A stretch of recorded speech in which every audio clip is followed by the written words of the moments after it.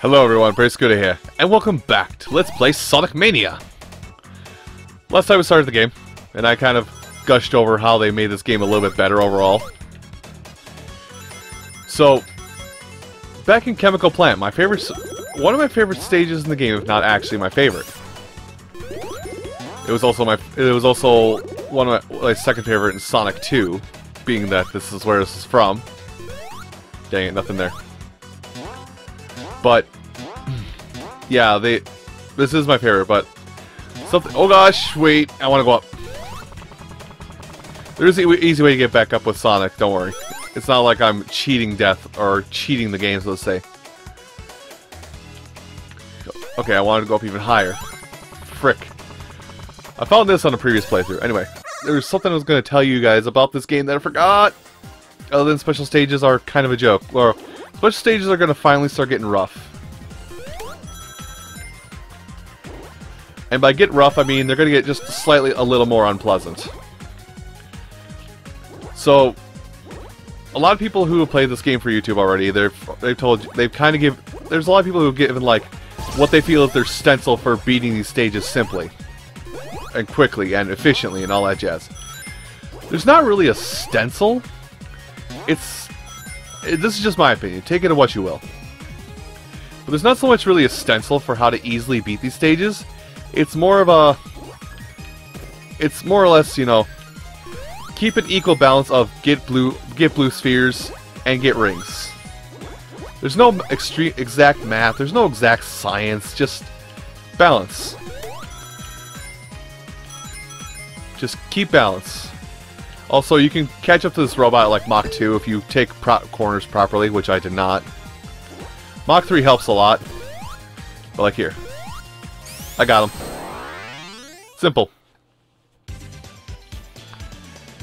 Now, I don't know where every single special ring is, but I think I know where enough of them are that I can get us to max, get us to all 7 Chaos Emeralds fairly early on.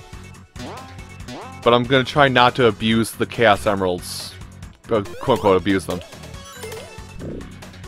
as much as before. By the way, so I was starting to mention it, but I trailed off very easily, and I should bring back around. So I'm going to try and show off as much of Sonic Mania as possible, but being that it's in the style of a classic 2D game, we're going to see if this is anything. Nope. Being that this is in the style of a classic game, you know, you're going to see a lot of... There's not really too much to flourish on, even if for what I'm about to tell you, is that because the game is designed in such a way where Knuckles' path... Let's go down here. I've never been down this way. There's not gonna be really enough Wait, I wanted to go up there, didn't I? Yep, I did. There's not really gonna be enough deviation in this game to really warrant like a secondary playthrough with just Knuckles, even though his path is slightly different, but it's not different enough or it's going to... His path is not different enough. His path is not different enough from everybody else's that we need to spend an entire session on him. But I will... Oh, I forgot to get that first hit off. Oops. We will take the time to at least show off his side of Mania, which is like 2 things. Like it should be. Anyway, this boss is oh, dang it. This boss is a bit of a rehash of a lot of Eggman bosses that have like insta-shields of their own that do damage to you. Where basically you just have to judge the 3D perspective and then hit them from underneath when the balls are... Yeah, you get it. Not that hard. Now, I want to be quiet for a minute, because I want to draw attention to what is actually my favorite track in this game.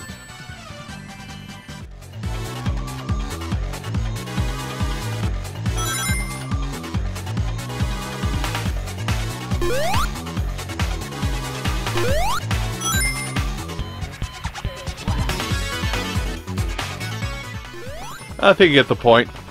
But anyway, So, the mechanic with this game, well, this is the normal blue goo that we're supposed to be afraid of, and they kind of drew, and in this remix version stage, they drew it up kind of like lava to emphasize the point, but inject some goo, it bouncy. Inject some more goo, super bounce.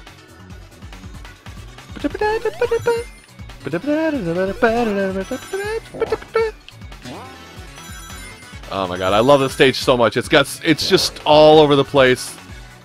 It's all over the place. It makes like little to no sense, but it's sciencey, and it's got all this awesome stuff going with it. And just this is kind of the chemical plant I wanted in my Sonic 2, but alas, it was not meant to be.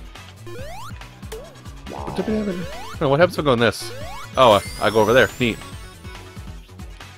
Kind of where I want to go to get a special ring, I believe. We'll get it soon enough, anyway. Okay, I'll still try to get blue sphere stages occasionally, but I'm not gonna focus on them anymore. Our main focus is actually to get the. Our main focus is going to be just to get the special rings, which I know of at least one here, and when I'll recognize it as soon as we get near it. I'll recognize where it is.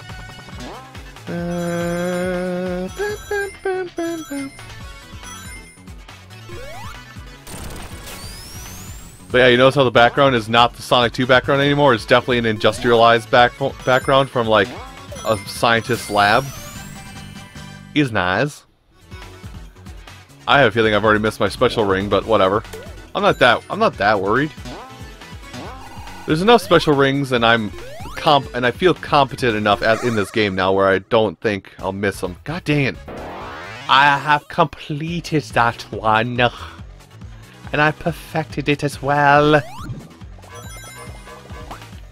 don't know. Maybe I haven't, and the game's trying to tell me something.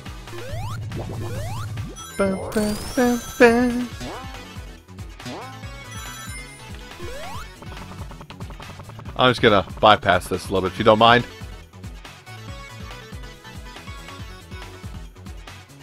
Okay, so this is I'm pretty sure this is where one of them is. Nope. Get your balls away from me. Just up here is where it's gonna be. Also, I think I've passed the dreaded water part of this stage. I've managed to find a path that bypasses the dreaded water locations. Risking it for that biscuit. Biscuit obtained. So yeah, that's gonna go up and over this time. I'll do that one down there next time. Perfect. Oh god. And actually, in our whole time here, I have not mentioned what happens if you get hit by anything. Well, you simply lose 10 rings. Now that's not terrible, right? No, it is, considering your rings equal out to how much time you can be in this stage. So don't touch anything bad. Scooter says that's no good. Woo! Living fancy free. Problem. Okay, problem solved. All right, now we should probably hustle the bustle, and get at him, because we don't get at him soon, we're gonna run out of rings and not catch him in time. Yep. Don't worry, I got this. I got this. I got this, Sonic. Case in point. Gimme your booty. Handled. I wasn't panicking, no, not at all. What do you mean, panic? Scooter does not panic. He simply flails about needlessly until he gets what he desires. That's called panicking. Don't question me. Anyway. I think we're actually almost at the end of the stage, and anybody who's seen my only other... well, who's seen one of my other videos on this game knows what's coming up. But it's a lovely gem of a thing. Hi, Eggsman. Let's compare IQ in Puyo Puyo. So someone... what is it? So here's the funny thing, is that I actually, is I was playing this at a friend's house a while ago, and I got to this boss.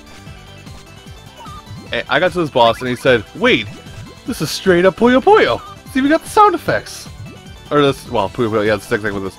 This is straight up Kirby's Avalanche. To which I replied, "Wow, I'm actually surprised you know a Kirby's Avalanche, given our strange history together as friends. We didn't really play many games together." Anyway, I'm gonna go ahead and just bop Eggman, if you don't mind. Eggman needs a good bopping in his life to set him down and make him humble. Actually, I could.